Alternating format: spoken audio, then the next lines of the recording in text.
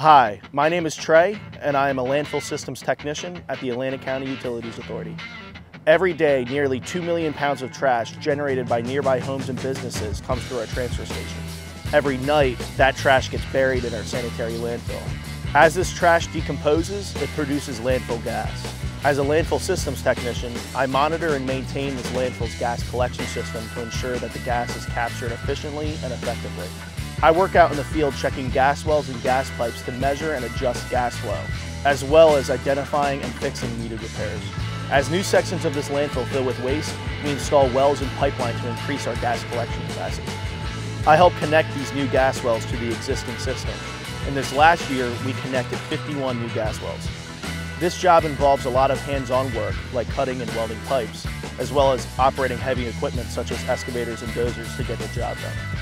The ACUA also oversees Pinelands Park Landfill in Egg Harbor Township, which closed in 1990 but still produces landfill gas. I help monitor this landfill gas collection system to ensure it's operating safely.